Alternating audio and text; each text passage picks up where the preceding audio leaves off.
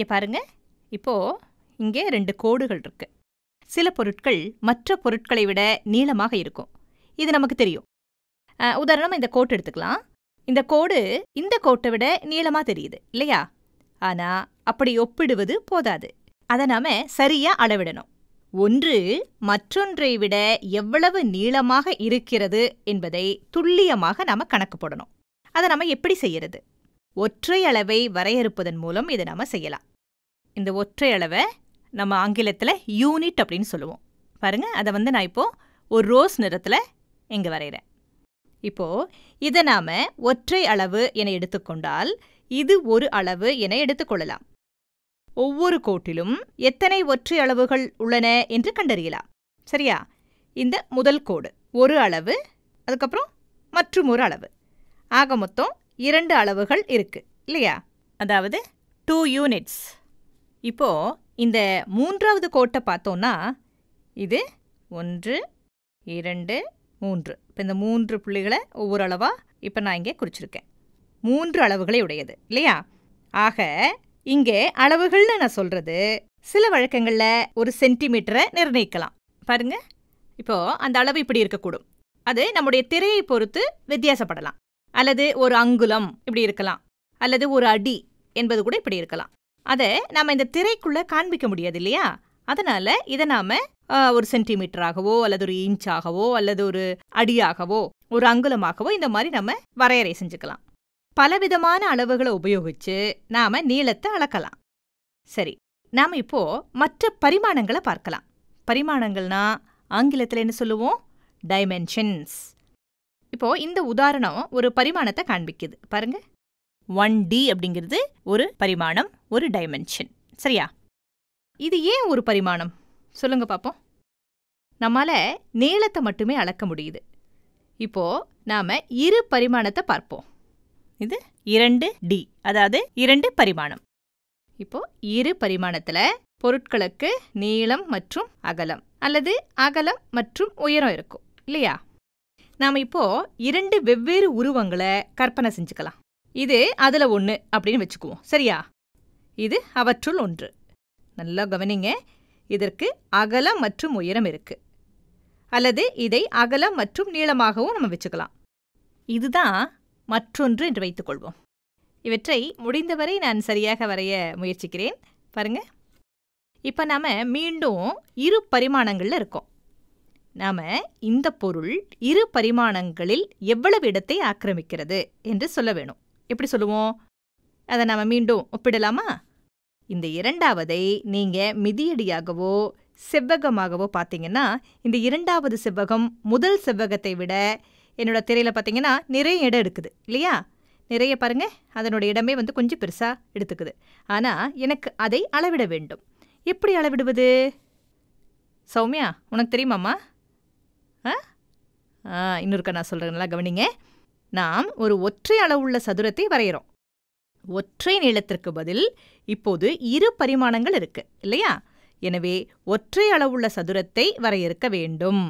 எனவே நாம நம் ஒற்றை அளவுள்ள சதுரத்தை உண்டாக்குவோம். சரியா? இந்த ஒற்றை அளவுள்ள சதுரமாக இருக்கும். அதன் அகலம் மற்றும் உயரம் இரண்டும் ஒற்றை அளவு நீளமாக இருக்கும். ஒற்றை அளவுனா என்ன? 1 யூனிட். ஒற்றை அளவு என்பது ஒரு யூனிட். எனவே அதன் அகலம் ஒரு அளவு மற்றும் அதன் உயரம் ஒரு அளவு. இதை நான் இங்கே இப்போ ஒரு நீல நிறத்தில் உங்களுக்கு புரியுற மாதிரி வரைகிறேன் பாருங்க. இதை நாம ஒரு சதுர அளவு அப்படின்னு குறிப்பிடலாம். 1 ஸ்கொயர் யூனிட். சரியா? இதற்கு மேலே 2 போட்டோன்னு வச்சுக்கோங்களேன். இதற்கு ஒரு சதுர அளவு அப்படின்னு அர்த்தம். அதாவது ஆங்கிலத்தில் 1 ஸ்கொயர் யூனிட். இங்கே அளவு அப்படின்னு எழுதுவதற்கு பதிலாக சென்டிமீட்டர் அப்படின்னு எழுதலாம். இது ஒரு சதுர சென்டிமீட்டர். 1 square centimetre. இப்போ இதை உபயோகித்து நாம பரப்பளவை அளக்க முடியும். பரப்பளவுன்னா என்ன? ஏரியா.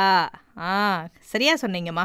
நாம முன்பு சொன்னது போல எத்தனை ஒற்றை அளவுகள் இந்த கோட்டுக்குள்ள பொருத்த முடியும், அதை போலவே எத்தனை சதுர அளவுகள் இதற்குள் பொருத்த முடியும்.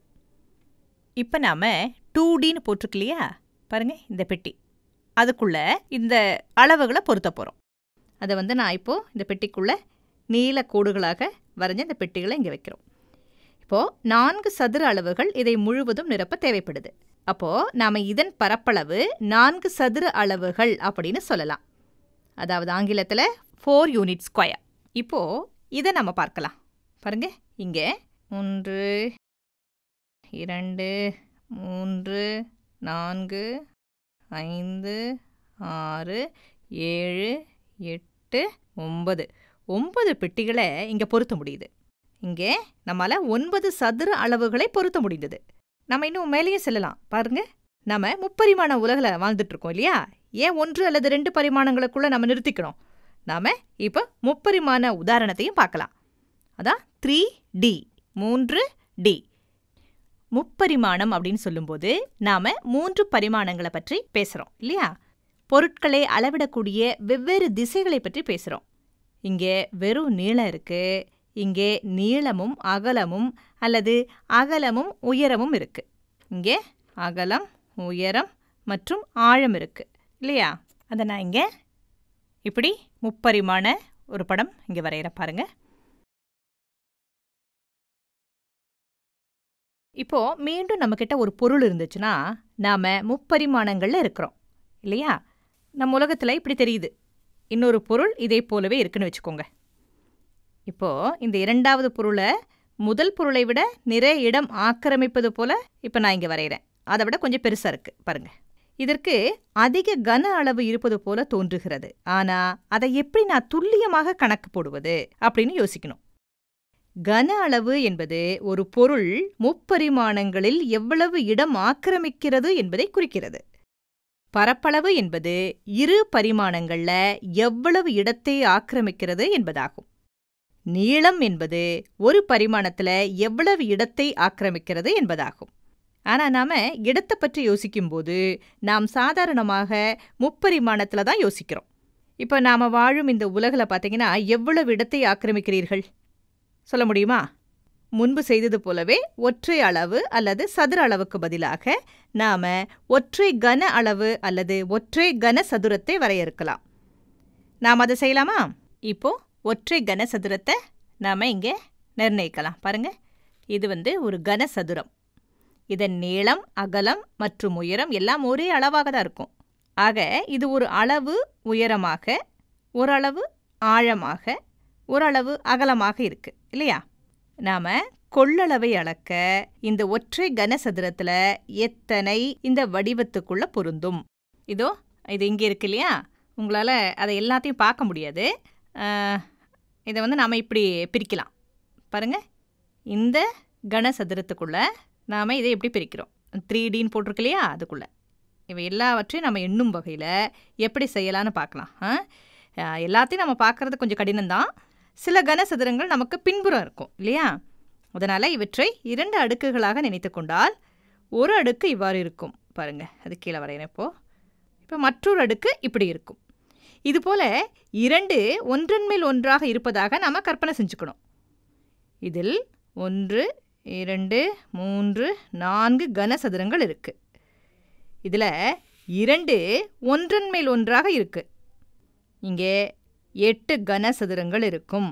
அல்லது இதன் கொள்ளளவு, கொள்ளளவுனா என்ன? வால்யூம். 8 கனசதுரங்கள் இருக்குது. இங்கே எப்படி செய்யலாம் சொல்லுங்கள்? இவை எல்லாவற்றையும் பொறுத்து நாம் முயற்சிக்கிறோம். இதை நான் இப்போது சரியாக வரைய முயற்சிக்கிறேன். அது இது போல தான் இருக்கும். பாருங்கள், இது ஒரு தோராயமான படம் தான், சரியா? இதை நாம் இப்படி பிரித்தோம்னா 3 பாகங்கள் இருக்குது. இது போன்ற ஒரு அடுக்கு இருக்கும்.